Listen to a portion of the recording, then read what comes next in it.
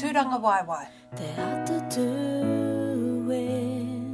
Te pūtahi o te ao. He wāhi tapu. The centre of the universe. A place to settle. A place to visit. A place to reunite. A place to meet. An ancient place. A changing place. A place to launch a future from. A place to return at the end. Koukourarata, Port Levy, home.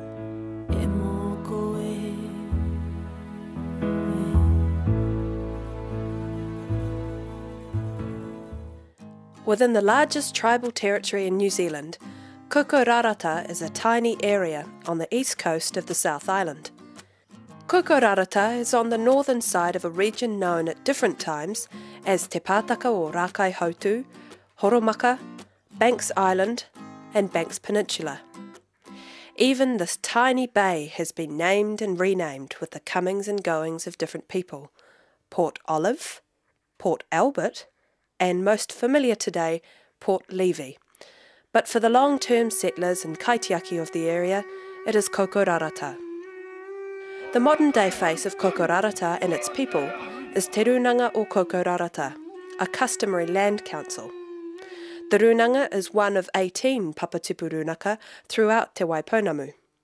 Each one represents a constituent area of the overall tribal authority, Te Runanga o Ngaitahu.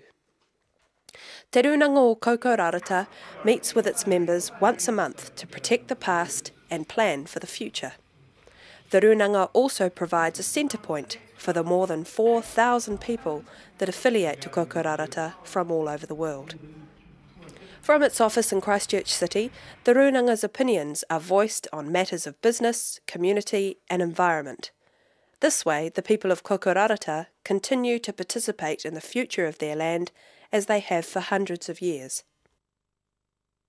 Te Runanga o Koukourarata's boundary extends well beyond Port Levy itself. In fact, all Runanga boundaries are said to be based on traditional settlement areas. But who defined these boundaries? When? Why? And who for? Although the Runanga oversees a large territory today, little of the land within it is owned by the people. Most is government or privately owned. The only land that has never left Māori hands are parts of a small reserve area mapped out in 1849. This reserve land is the focal point for settlement, politics, buildings and life of the hapu today. But hapu life used to extend throughout the bay and well beyond.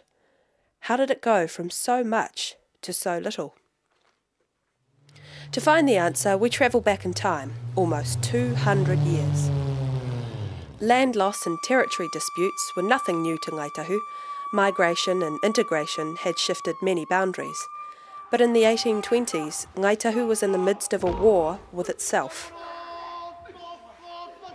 The Kaihuanga feuds had been raging for nearly 10 years, especially in the Canterbury area. Bad blood had spread throughout Te Pounamu. It was civil war. It seemed as if Ngaitahu was its own worst enemy. But no, he was on his way.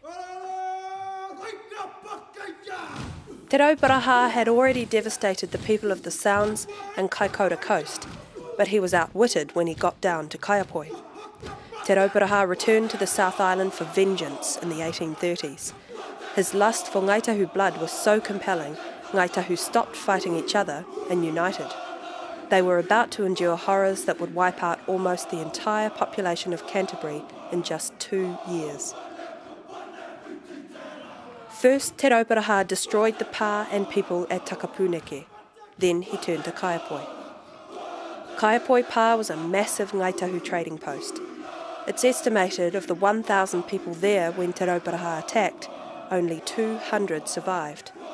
A few fled for safety over the hills to Koukourarata. The original inhabitants of Port Levy stayed at the head of the bay, at this time known specifically as Koukourarata. The Kaiapoi refugees settled at Puari Pā. The two settlements were considered quite separate. But death and disaster had not finished. Te Rauparaha continued his slaughter at Onawe Peninsula, further reducing Ngaitahu's population to just a handful of families. The people, particularly those of the Canterbury region, had sustained a decade of civil war and a fleet of Ngāti Toa invaders. They could not endure much more. Then disease arrived. Like Indigenous people worldwide, there was no immunity or cure for foreign infections. A measles epidemic ravaged the tiny population of Horomaka. By 1838, Wakaroa, or Pigeon Bay, had a population of 20, 11 men, 9 women, and no children. Survivors weren't just devastated in number. After burying their children, they were close to broken in spirit. But things were to pick up. The following year, Te Rauparaha released his prisoners from Kaiapoi. They returned south and joined their families at Puaripā. The combination of the original Port Levy residents, plus the Kaiapoi refugees, and now the Kaiapoi prisoners, swelled numbers at Port Levy. In 1845, the first Pākehā census of southern Māori noted Puaripā's population was 450, the largest on the peninsula. That figure has since been challenged. It's now thought the entire Māori population on the peninsula was less than 200, but either way, Puari was lively, and not just with Māori. Sealers, then whalers, from England, France, Australia and America had been in Te Waipounamu for the last 40 years. Traders, early settlers, boat makers and ngaitahu from elsewhere converged on Puari. 250 acres of land was under cultivation, producing potatoes, maize, pumpkins and other vegetables for sale. Pigs, fresh water and flax were also available to buy. Business was booming. Soon the Wesleyan faith came to the bay, followed by the Anglican Church. A French sea captain working out of what's now known as Littleton saw the business boom in whaling and goods. Captain Jean-François Langlois thought Banks Peninsula would be a lucrative colony for France. With the French king's backing and business investors' money, he set up plans for France to colonise Horomaka, starting at Akaroa. But the English, already building a gigantic empire throughout the world, were interested in New Zealand themselves. They were already well established in the North Island and were planning to take the South Island too. France was a threat. While Langlois was away in France, William Hobson rushed to New Zealand to represent Queen Victoria, the English monarch. A contract was quickly drawn up between the English Queen and tangata whenua to secure New Zealand as a British colony. On the 30th of May 1840, a copy of this contract, Te Tiriti o Waitangi, had its first ngaitahu signing at Onuku in Akaroa. It was then signed at Ruapuke and Otago. The exclusive contract between England and the indigenous people of New Zealand was official. It took some time for the French to accept defeat, but they eventually did. England paid £4,500, about $1 million today, to buy out the French and compensate them for land they'd bought around the peninsula. This included some land at Koukourarata. Many have studied New Zealand history of this period, but few have focused exclusively on the South Island. Even fewer have studied the impact this period had on ngaitahu. But one who has is award-winning historian Harry Everson. For over 2 decades, Harry Everson's work has contributed hugely to Pākehā and Māori understanding of colonial history and its impact.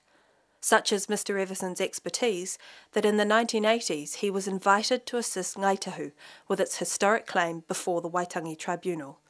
Mr. Everson's evidence contributed to the settlement of the ngaitahu claim. He has detailed insight into the time, people and attitudes that saw ngaitahu removed from its land to make way for farms, cattle and colonists. Edward Gibbon Wakefield's theory of colonisation, and coming to a place like New Zealand, the colonists were doing the Maori people a good turn because according to Wakefield, and the government adopted this, the British government had agreed was Wakefield's theory, that the Maoris didn't really need the land and didn't know how to use it.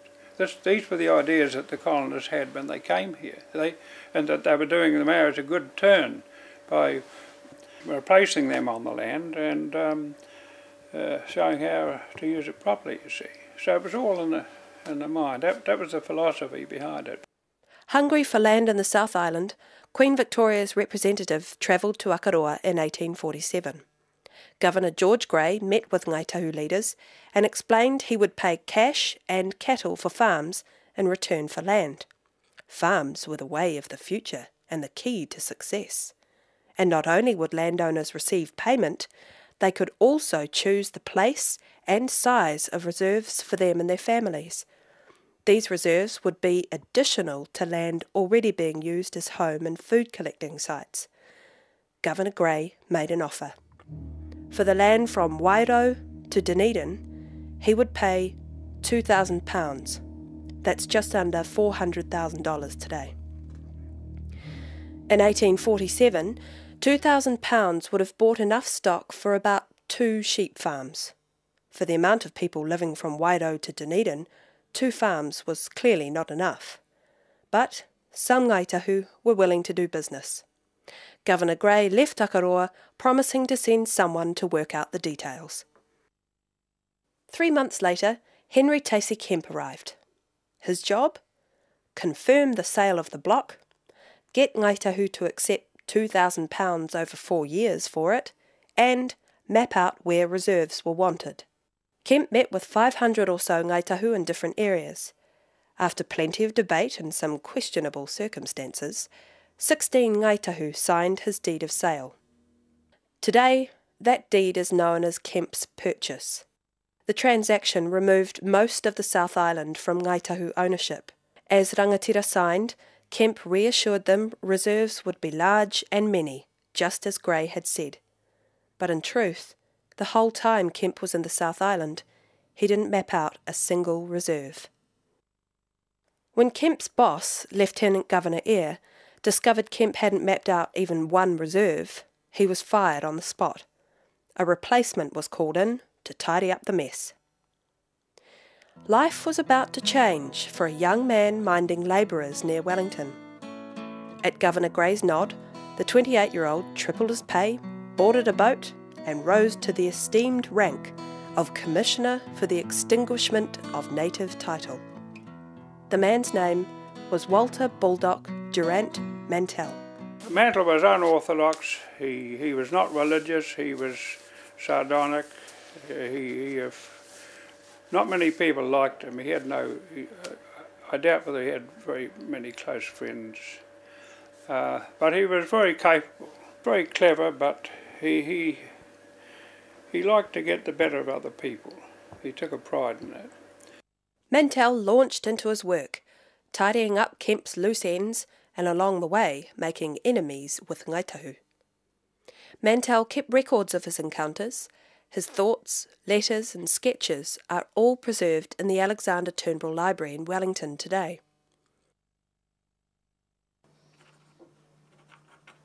In Mantell's 1848 diary, he recalls setting up the first reserve for Ngāi Tahu, the Tuahiwi Reserve, meant for 300 or 400 people. It was an eighth of the size of the area Ngāi Tuahuriri had asked to be set aside. Individual colonists were receiving up to 10 times the land for single farms. Mantell carried on, securing acres for the Crown, cheating acres from Ngāi Tahu. Around this time, the site for the Canterbury settlement was chosen, but William Fox, the man behind the scheme, had struck a hitch. Settlement couldn't start until all land was out of Ngāi Tahu hands. Kemp's messy work had left a query over one crucial area. The Kemp deed itself says that the deed conveyed all the land down the coast, from Kaiapoi to Purehurehu, which would include the peninsula, but Kemp's deed plan says that the peninsula had been sold to the French, so there was an ambiguity there. When Fox found out about this, he told Grey that he'd better hurry up and get that settled and and get the peninsula formally established as Crown land.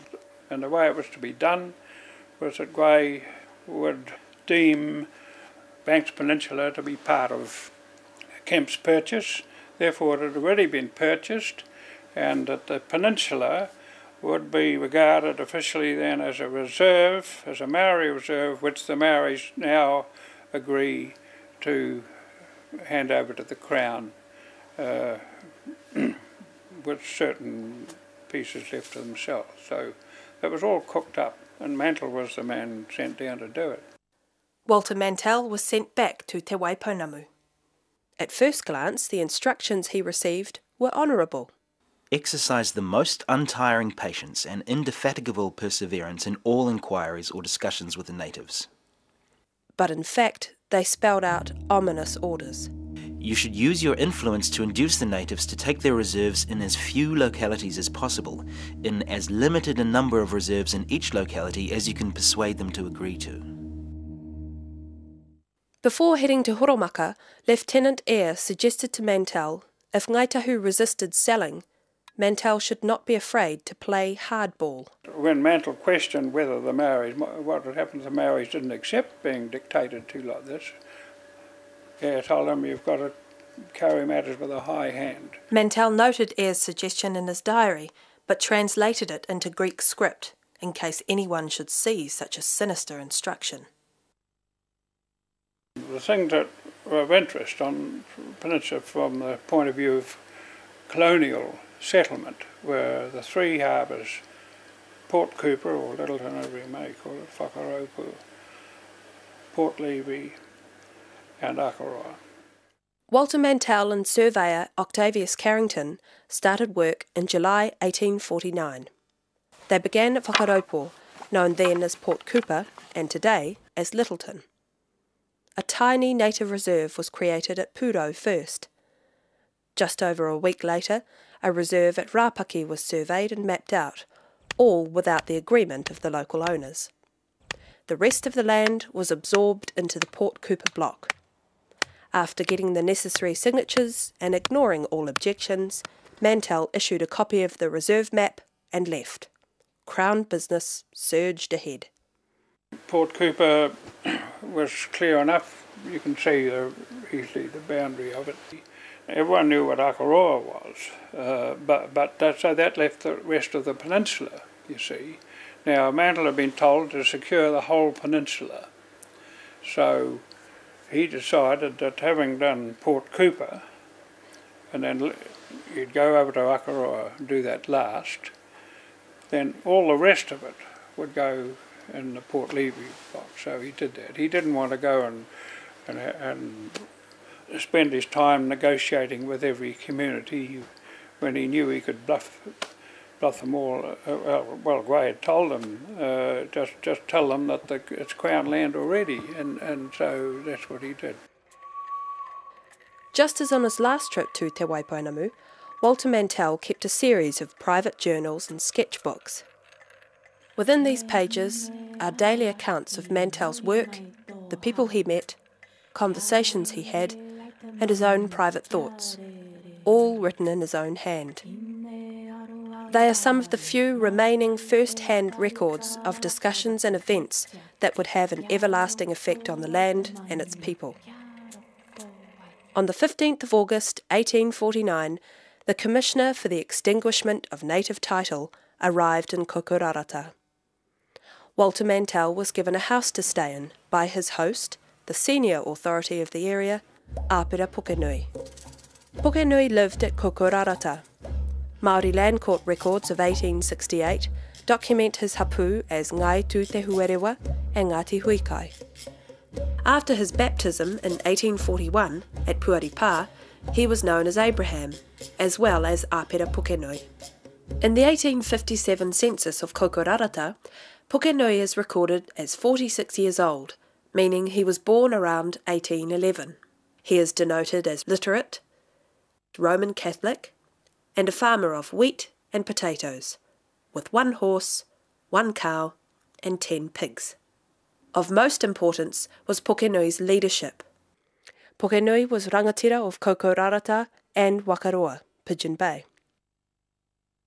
One of Pukenui's many roles was to manage the growing tension between the groups in Port Levy, the original Ngāti Huikai inhabitants, and those seeking refuge from Kaiapoi. Pukenui was quite I would imagine him as quite a dignified and purposeful chief who was trying to do the best for his people, and as a rangatira he wasn't afraid to assert himself where he thought it was necessary. Inside the house, Mantell looked forward to unwinding after the long walk from Port Cooper. But his diary shows land discussions began that night, when Pukenui and others arrived at his door to talk. Wednesday, 15th of August, 1849. A long talk of the land from Kaituna to Flea Bay, as marked on the chart. Demand reserves at Port Levy, Pigeon Bay and Kawatia, commonly called O'Kane's Bay. £500 for eastern and £500 for western part of the block. The day after next, Pukenui and Mantell walked the land to reinforce Pukenui's demands, what was for sale and what wasn't. His conditions were the same as those he'd given the French when they bought land in Koukourarata 9 years earlier. Friday, 17th of August. Went with Āpira Pukenui to see the boundaries of the land exempted from the French purchase, and which he wishes to retain as a native reserve, from Te Pare a Hine Te Ata to Puketi. The reserves Pukenui specified at Port Levy and O'Kane's Bay were for food gathering, housing, trade, sovereign and historical reasons. But the third was different. Pukenui led Mantell on a 2.5-hour walk to Pigeon Bay. Living within Pukenui's territory was a man known as Tikau. His trading name was John Love, and it was under this name that he signed Te Tiritio Waitangi at Onuku 9 years earlier.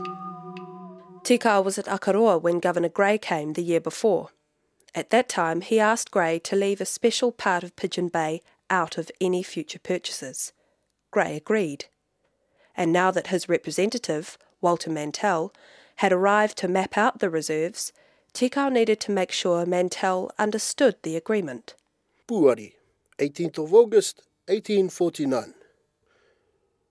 Āpira Pukenui thinks this, that I should remind you about the discussion about Pigeon Bay to clearly outline the area the governor agreed to. My son was born there. That is to say, it is up to the people to decide the reserve as they see fit, to ensure the area is not drawn out incorrectly. That is all. To Mantle, from John Tikau. Tikau says his son was born at Pigeon Bay, but Mantell's records differ. Here is Mantell's entry for the day he and Pukenui walked to Pigeon Bay. Reaching the grave of Tikau's child, Puki said a piece there might be reserved. According to what he pointed out, about 80 acres. A grave or a birthplace? Either way, it was not for sale. Tikau, and now Pukenui, had reserved it. So far Mantell had listened to Pukenui's conditions, but never responded. Things were about to change. He, Pera, then requested to know what would be the amount of final payment from Kaituna to Flea Bay. I said £300. Of course he was dissatisfied, having demanded 1,000. Back in Port Levy, leaders from neighbouring areas came to negotiate their own sale terms with Mantell. As groups arrived, disputes broke out over boundaries, entitlement and ownership. Mantell looked on.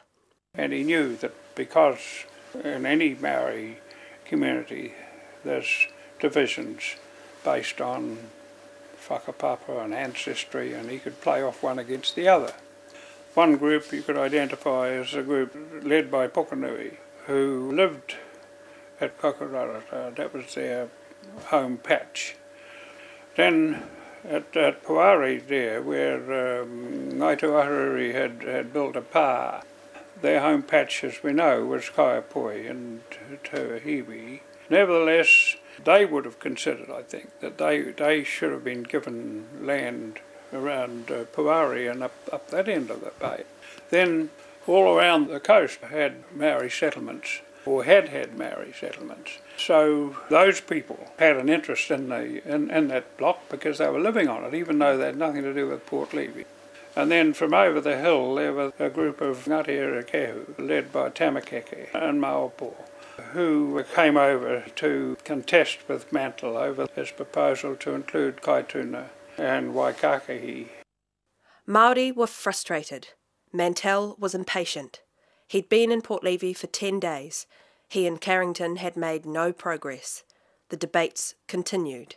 Friday, 24th August, AM, to a meeting of ancients. The kōrero tūpuna about Kaituna not done yet. Had headache all day. Next day, tensions erupted. Walter Mantell's most passionate opposer confronted him. Saturday, 25th of August. Went out at Aopere's request to their kaika to hear what Tamakeke had to say, as he wanted to return to Waireo on Monday. A long speech, 2 hours, mostly an abuse of my award of 300, praising the French and abusing the English. £1,000 or nothing. I will keep my own land for my children, and give some to the French if they return. Before they left, Berard and Berlingi told me, if you sell to the French, you will be safe. If you sell to the English, you will be driven to the tops of the snowy mountains. £1,000 or nothing. Mantell left, but Pukenui, ever the rangatira, wanted a deal that would work for everyone. Aopera and Pohatu came in the evening and tried to coax me to accede to their terms, £1,000. But they were turned away. So much for Mantell's instructions to exercise untiring patience and indefatigable perseverance in discussions with the natives. Disputes continued. Pukenui faced challenges to his authority. They were quashed, but more arguments would break out, more debates would arise, and people needed to get home. Crops and families needed attention. Mantell had had enough. Māori were still discussing boundaries and a sale price they could agree on, but Mantell drew the high hand Eyre had suggested. These were his words to Pukenui on the 29th of August. The money is an after consideration. You imagine it will be increased. I can assure you that I expect no such results. As to the land, that is already the property of the government, owing to my having made an award. If you like to return the money, the governor will praise your conscientiousness. Mantle was a young man. Nevertheless, he was a government commissioner, and he represented the governor, and the governor represented the Queen. And when Maori chiefs heard that, they said, well, this man, this is somebody, we've got to listen to him. Mantell had lied.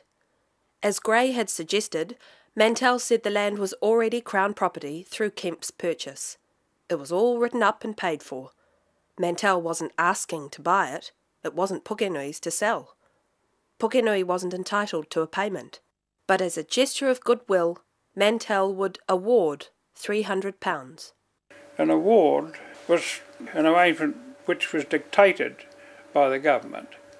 We are awarding you this, you can take it or leave it. Rangatira left in protest. Tamakeke and Pukenui tried once more. Thursday, 30th of August. Abel then spoke, and next Tamakeke, who again said that unless the sum demanded were given, he would keep his land and so forth. After he had done, I asked if anyone else had anything to say. Replied that they all agreed with Tamakeke. I then told them to listen to me. You talk about keeping the land. How can such language apply to land for which payment has already been given? When I came here, my first care was to set apart and have surveyed reserves for you, that you might not be driven out of the land. As for the money which I have awarded, I shall not increase it, because it is what I think just, so I see no reason for exceeding the amount of £300 on which I have decided. This money you can take or not. The title to the land will nonetheless belong to the governor. Never mind the money, let me take care of you. If tomorrow is a fine day, I shall direct Mr. Carrington to begin the survey of your reserve. You have said the survey shall not proceed until I have assented to your terms. This is foolish. If you really prevent the survey, the boundaries of your land will be vague and undefined, and will most probably be narrowed. At this, Tamakeke and Ngaituahuriri leaders left in disgust. Mantell was now in charge. Well, he was a very convincing, what in common terms what I might call a bullshit artist. He got up on the stump and talked very solemnly, and the chiefs who were used to the idea that a man representing the governor must really be absolutely responsible and reliable and truthful. They didn't realise, really, I think. Well, the ones who ended up signing it, they'd been bluffed. In the morning, Carrington tried to start work. Pukenui stopped him.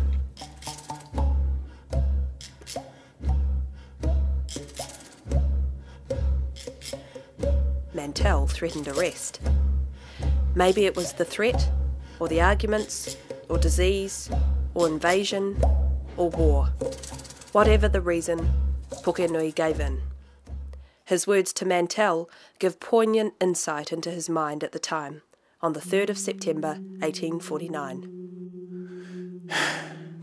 This is my tikaka. If you will consent, let the survey commence tomorrow morning. I accede to your terms. I wanted the other 200 to distribute to those people to enable them to pay their debts, but now I trouble myself no more about them. They say they will stop the survey. If they do, this is the sin. It can be surveyed at any time. We now care for no reserve at Pigeon Bay. The grave can be combined with the churchyard or the bodies removed there when there is one. I have no children to inherit from me, nor have most of us. At the very time Mantell arrived to do the Port Cooper and Port Levy deed, there'd been another terrible measles epidemic, which according to one account killed out most of the Maori people, adults and children. So they'd become disheartened by the death of their children and their young people, and the fight had gone out of them. It's understandable. The survey began. It would determine what hapu would keep and what the Crown would take. In 1 week, the survey was complete. Tuesday, 11th September. Carrington finished survey by 2 p.m. Though not without final insult to one of the people's most revered areas. About noon, Carrington was perceived on Te Karara. Great excitement, which I had to allay. When the survey was finished, Mantell led Pukenui and others around the only land to remain theirs. Once it would have taken weeks to cover. Now it took 4.5 hours. Thursday, 13th September. Set out with Apere Pukenui, Pauritaki, John Pere, Hari, Timi, Mamawamutu to walk the bounds. John Pere Dorwin Kokowai as we went.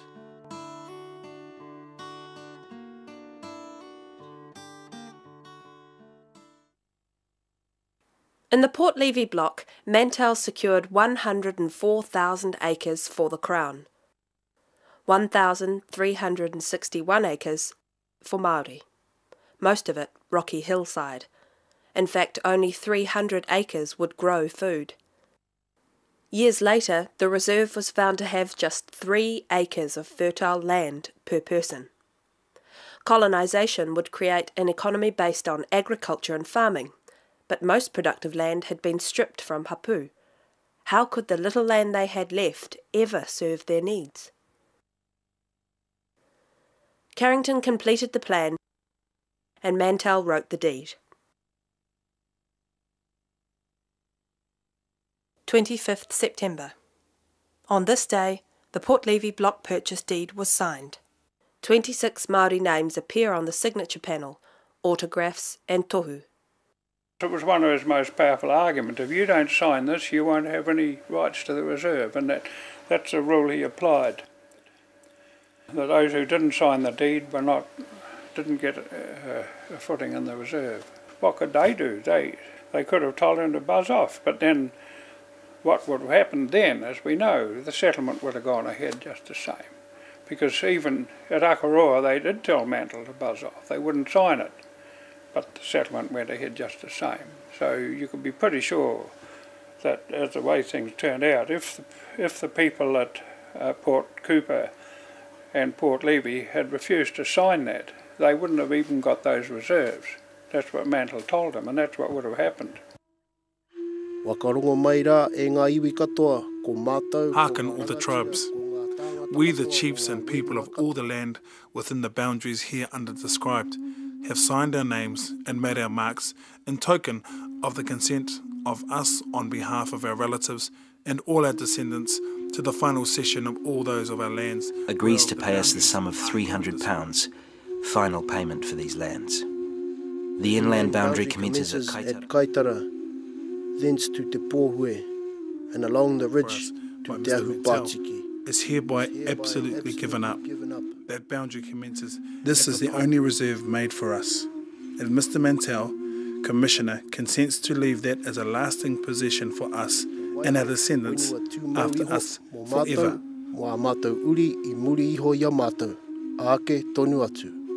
This document was written at Koukourarata, Port Levy, on the 25th day of September 1849. Most leaders had withdrawn from negotiations at Port Levy before the deed was signed. Tamakeke was one of Mantell's most vehement opposers, and yet his signature is on the deed. Of the 26 Māori names on the Port Levy deed, 21 appear to be signed in person. Harry Everson believes the remaining 5 were made on behalf of other people. He believes Poharamaruru and Āpira Pukenui added their names to protect Tamakeke and others from having no rights at all in the only reserve. The next day, Mantell issued his £300 award. He wrote to his employers to confirm the deal was done. Sir, I have the honour to announce to you the conclusion of my negotiations relative to the Port Levy block, and to transmit to you the natives' receipt for the amount, £300, awarded and distributed to them by me with an attached map of the lands and their native title to which has been extinguished by their payment. I enclose a map of the only reserve in the above district. The only reserve. 3 were expected, including 1 at Pigeon Bay, though Pukenui in defeat had agreed to a compromise over the treatment of Tikau's son. Mantell mentioned the issue in a brief letter to the Colonial Secretary. There is the stipulation mentioned on the receipt for the money. I have, on the back of the government, guaranteed that a small grave at the head of Pigeon Bay, where an infant child of John Tikau is buried, shall be undisturbed until a cemetery be consecrated there. This guarantee on the back of the government has never been honoured. Walter Mantell ignored Āpira Pukenui's stipulations. Instead of 3 reserves, there was 1. Instead of paying £1,000, he awarded 300. And to this day, Tikau's son remains unacknowledged at Pigeon Bay. Time went by. Throughout the country, hapu were cut off from their usual sources of food as land was sold to settlers and waterways drained for pastures. They were unable to grow crops on dry land, so lost their ability to trade. With no economic base, they soon became poor and debt-ridden. With poverty came ill health. To pay bills, families sold the only thing they had, reserve land. Soon many were homeless, landless, and they left the land forever. Meanwhile, Walter Mantell's ambition and intellect had taken him far. He was a Justice of the Peace, member of the Legislative Council, and twice Minister of Native Affairs. But as years went by, the grave consequences of his work in the South Island unfolded. His conscience grew heavy as he recognised the ruthless efficiency of his work 20 years before. Mantell raised issues of Ngaitahu's injustice in the corridors of power, giving evidence at a parliamentary inquiry, supporting Ngaitahu petitions, resigning from his ministerial position in protest of their treatment, and writing letters complaining of unfulfilled promises that he had set in place as a younger man. Mantell was summoned to a royal commission investigating native claims. When asked about his work as a commissioner to extinguish native claims, Mantell was blatantly honest about his conduct at Port Levy. This reserve, Port Levy, was lived upon at the time, and I marked off the smallest piece possible.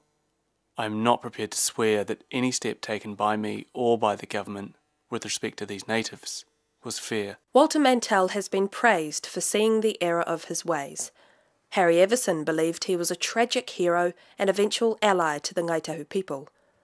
But Mr. Everson has reconsidered his position. I thought that he genuinely had a change of heart, but after going through more of his papers, I don't believe that now.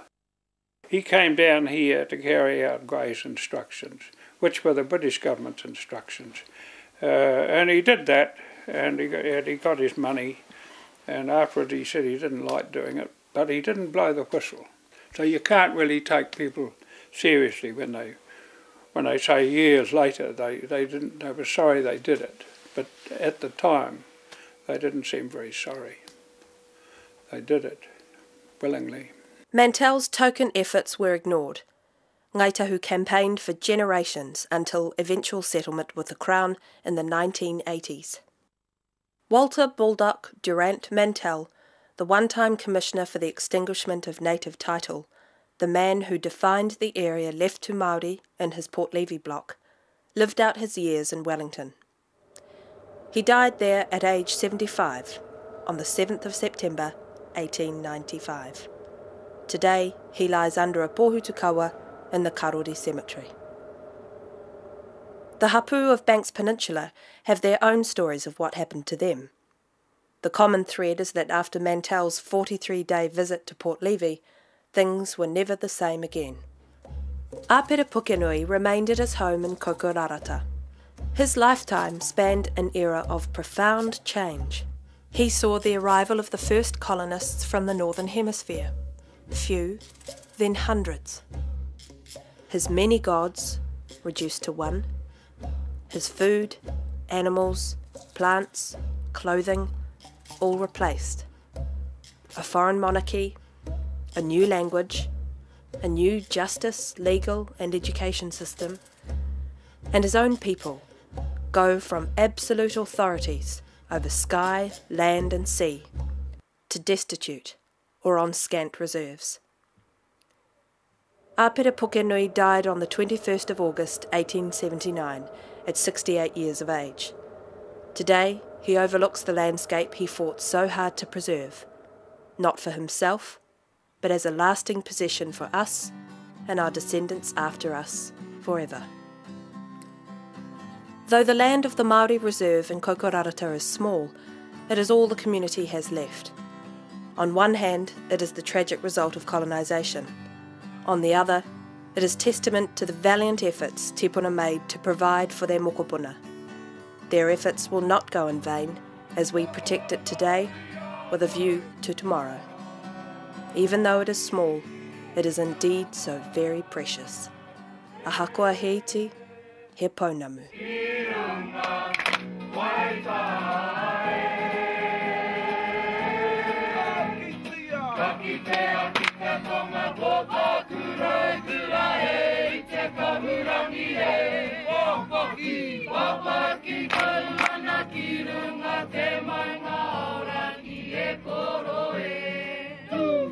Tuana ki te